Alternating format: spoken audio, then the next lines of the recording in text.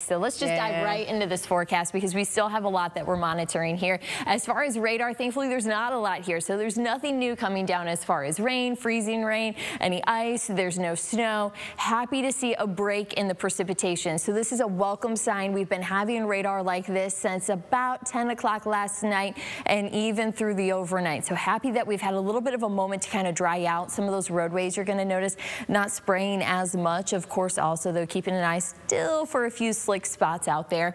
Hour by hour forecast. Now that we don't have the rainfall, I'm switching to our wind component here because winds already, they've been calm, but I'm monitoring the chance that they are really going to pick up some steam here this afternoon. So you're going to find that they'll move in from the south. They're going to bring the warm temperatures with them. So really around lunchtime, you're going to notice that rush of warm air moving in. Wind speeds are going to be around 35 to 40 miles per hour. So for those who are in southeast Michigan, this is not what you want to hear. Even as we go through the afternoon and evening, we will still have those gusty winds for us. So that's why if you are in southeast Michigan, we still have you in those additional power outages because you have those trees that are just covered in ice, and a lot of those are still being weighted down, not only with the ice, but then when you have the wind on top of it, going to be problematic. We also still have power outages in southeast Michigan, and with the winds, it's going to be hard for crews to get out there. So of course,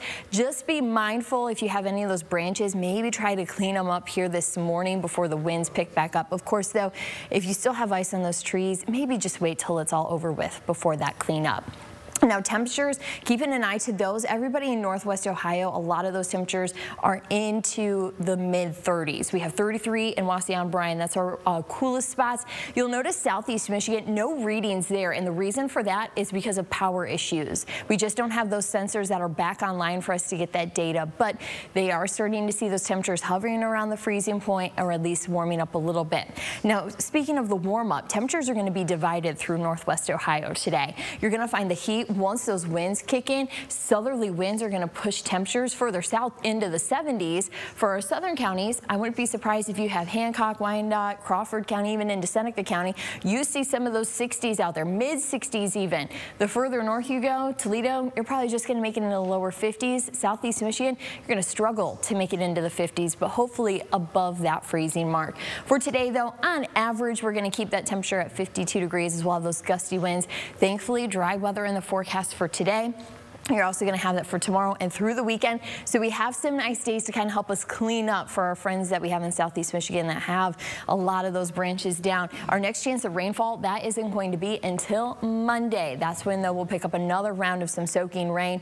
And as we work through the rest of this forecast, it'll be the following weekend that we once again are talking about some precipitation chances. But even through the next 10 days, very mild 40s, a couple of 50s.